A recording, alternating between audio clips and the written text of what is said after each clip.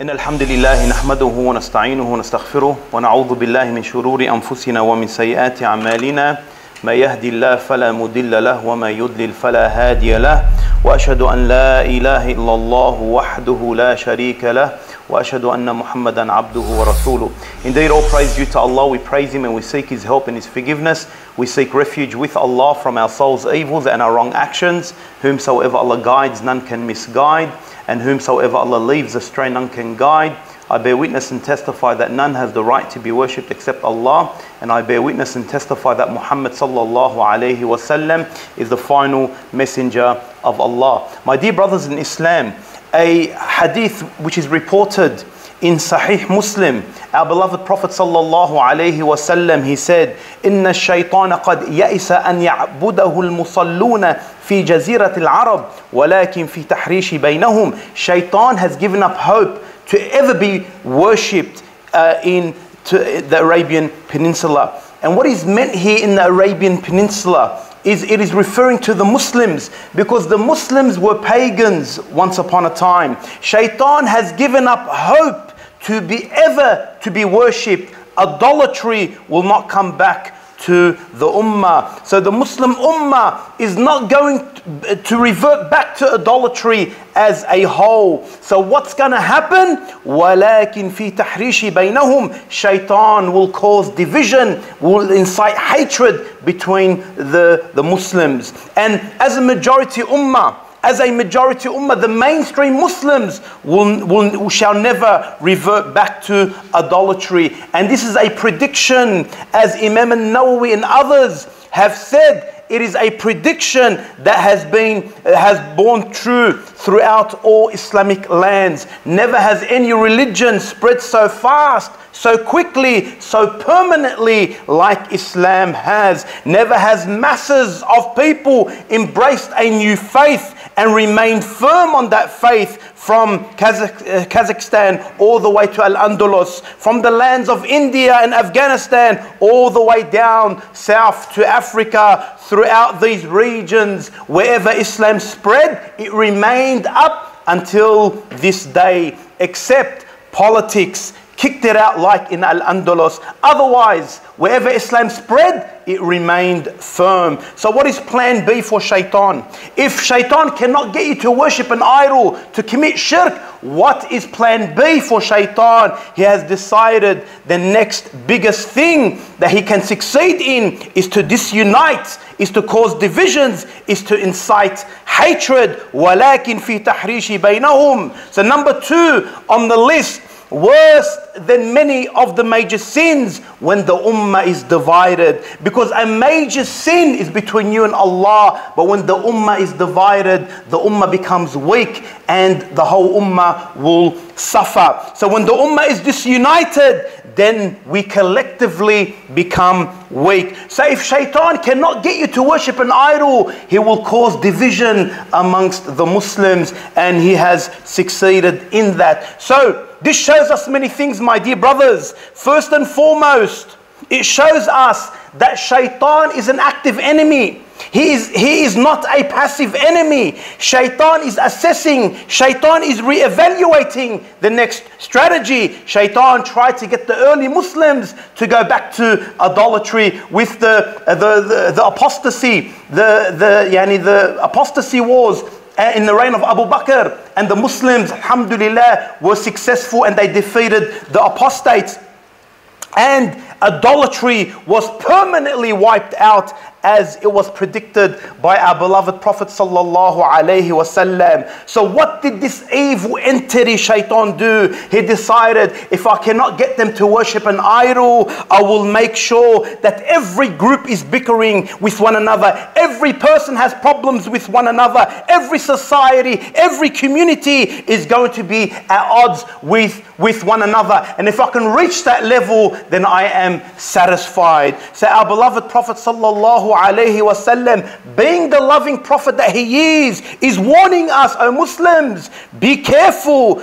Don't let Shaitan succeed in this plot. So what are some of the ways that Shaitan will do this? First and foremost, my dear brothers, and it is the worst of them, and it is the most disgusting of them, and it is the most vile of them. It is to cause divisions based on imaginary differences, not even real. For example, the color of your skin, differences of caste, differences of tribalism, differences of ethnic origin, differences of nation state. All of these differences is man-made and superficial. All of these differences mean nothing in the sight of Allah. Who cares where you come from? Who cares where your parents came from? And at the end of the day, my dear brothers, it is your piety that matters. Inna akramakum indallahi atqakum. The most honorable amongst you are those who have taqwa. So Shaitan comes along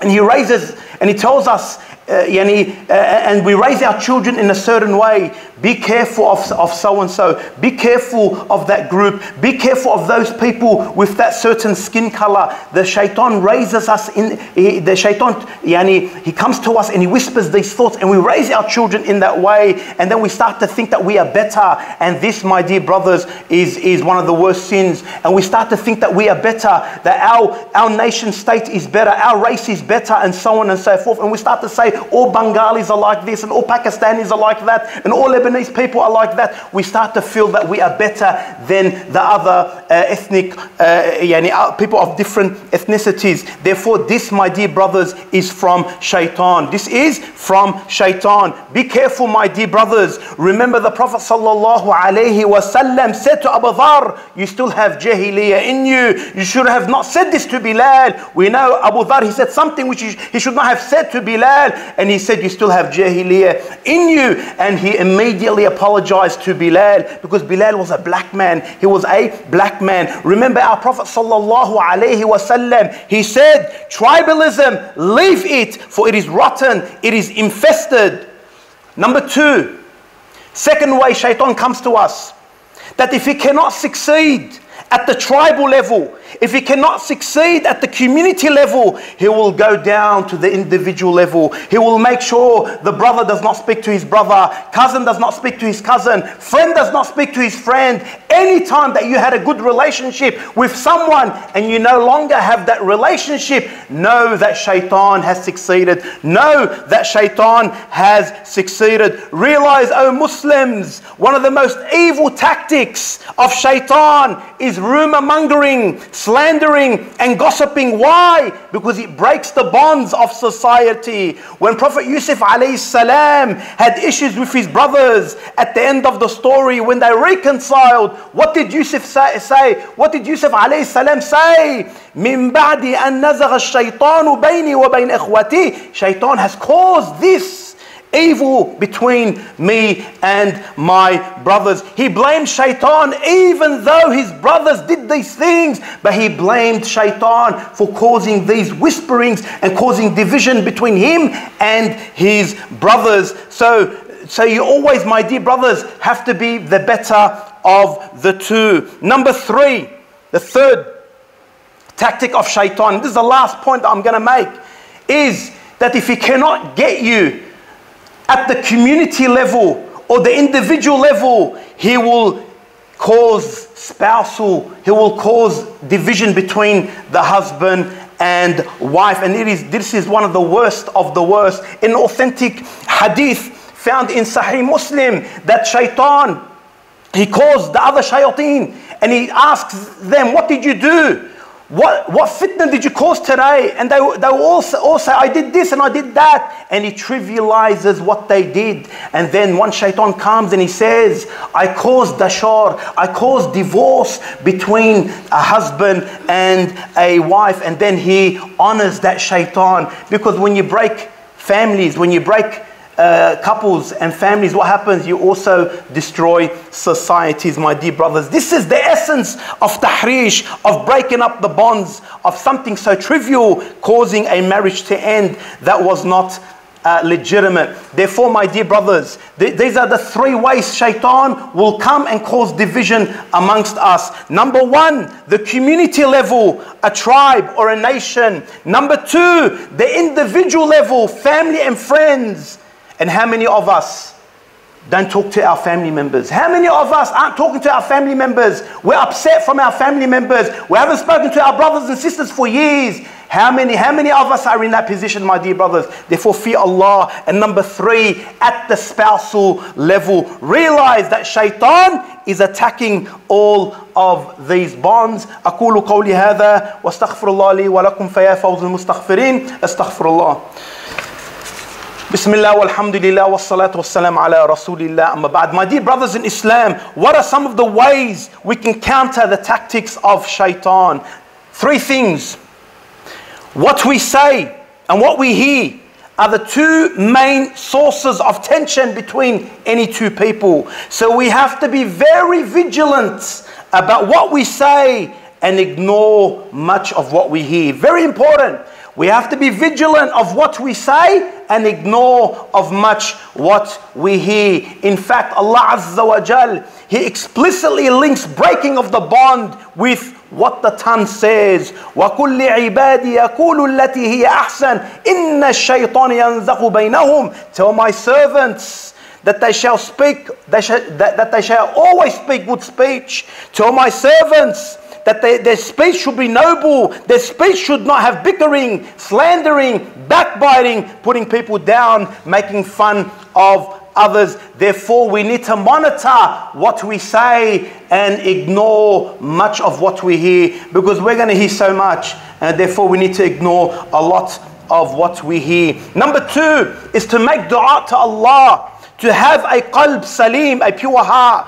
We don't want a heart full of jealousy, full of enmity, full of hatred, envy. We don't want that kind of heart. We want a pure heart. We want a heart that is qalb salim. And this dua we should make. And this is the dua Ibrahim alayhi salam, he is praised in the Quran because of this. إِذْ جَاءَ رَبَّهُ بِقَلْبٍ سَلِيمٍ. Ibrahim alayhi salam came to Allah with a qalb salim. We should make dua to Allah to grant us a good heart, a pure heart, a sound heart. This is very, very important, my dear brothers. عباد الله إن الله بدأ بنفسه ثم ثنى بملائكة قدسه فقال ولم يزل قائلا إن الله وملائكته يصلون على النبي أيها الذين آمنوا صلوا عليه وسلموا تسليما اللهم صل على محمد وعلى آل محمد كما صليت على إبراهيم وعلى آل إبراهيم إنك حميد مجيد اللهم بارك على محمد وعلى آل محمد كما باركت على إبراهيم وعلى آل إبراهيم إنك حميد مجيد اللهم اغفر للمسلمين والمسلمات والمؤمنين والمؤمنات